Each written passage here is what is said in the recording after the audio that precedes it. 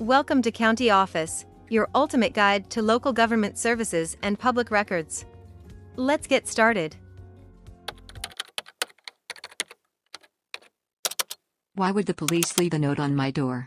Have you ever come home to find a note from the police on your door? It can be alarming, but there are a few reasons why this might happen.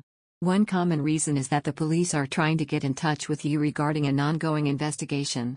They may need to ask you some questions or get your statement about an incident. Another reason could be that they have received a noise complaint from your neighbors. In this case, they may leave a warning or a citation for disturbing the peace. If you have been a victim of a crime, the police may also leave a note to let you know that they have investigated the incident and to provide you with their contact information. No matter the reason, it is important to follow up with the police and address any concerns they may have. Remember to always be respectful and cooperative when dealing with law enforcement.